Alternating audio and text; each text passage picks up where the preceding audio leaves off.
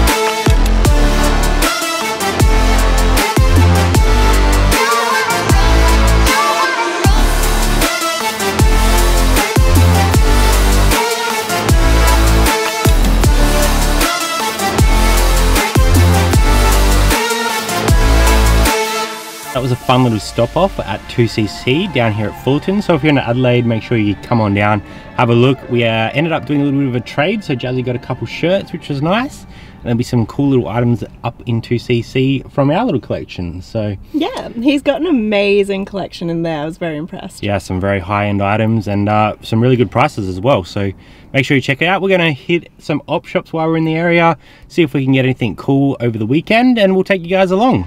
Let's go.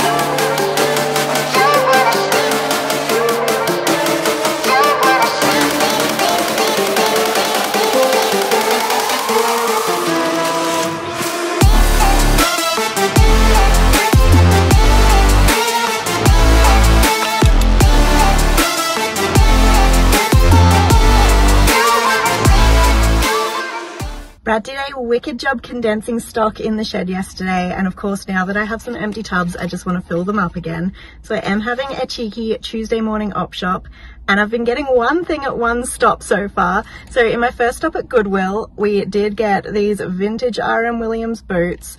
The staff in there are wonderful, and they saw me deliberating because the elastic at the top is pretty wacky. So I did let them know I really do want these, but they're going to need restoration.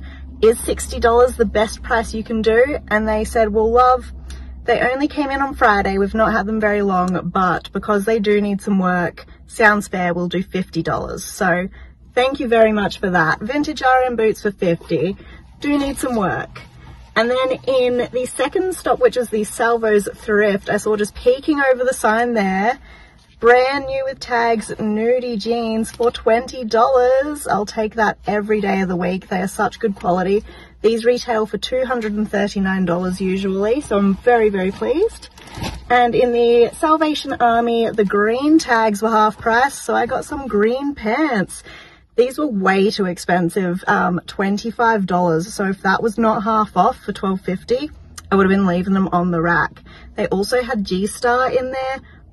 pre-owned $65. So that was a bargain considering. I am going to hit one more Vinnies and hopefully get another bargain. In Vinnies we got not one but two women's Kathmandu jumpers. They were $12 each and I've only picked them up at that price because they were in really good shape. I'm really happy with what I've got today, but I haven't got a lot. I really do need the quality and the quantity, so I think I'm gonna have to jump on some auction sites. Maybe we're gonna have to buy a storage locker or something. Check out my zebra shirt that I got from 2cc store. Do you like it? If you're in Adelaide, definitely get down there. Actually really good prices and sick gear. Let's have a look at the the whole week breakdown. We had a daily sales target this week of $714.28 gross every day, and we were going really strong. A bit of a dip on Tuesday, but came back strong for Wednesday and Thursday. And then the long weekend happened. And I don't know if everyone was out camping or what, but we dropped right off and had a pretty slow Friday and Saturday. Luckily, because we were so strong early in the week, we did finish off the week with 6,360.82, which means that on average we actually were doing 908.68 every day as it evens out in the wash. So we are happy with that, but now that we've seen this figure, we kind of would really like a 7K 7 day because we are just never satisfied. So to kick off this week, this morning before I even got out of bed, I refreshed and sold similar on 21 of our eBay items. I also jumped on Depop and bumped some of our items on there, even though Depop hasn't been doing anything for us. It's because I probably haven't been putting enough time into it. I also jumped on Poshmark and shared some of our listings, and we have had a couple of sales on Posh, so hopefully I've set us up for a good start. And our traffic does feel a bit more regular already. It's 10:30 and so far we've sold a bundle of 3 CDs for $53. G-Star pre-owned Attack Low is the style, sold for $55. And a little Harley Davidson light jacket for $60, and they're gonna pay shipping because it's going to the UK.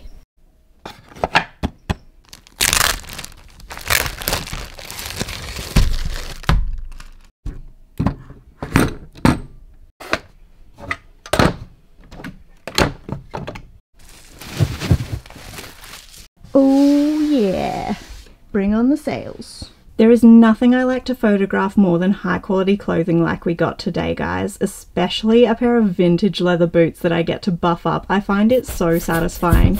If you're interested in any of the products that we use, like our leather conditioner, then you can find those things in the description below. Those links are affiliate links, so if you click on it, we do get a small kickback.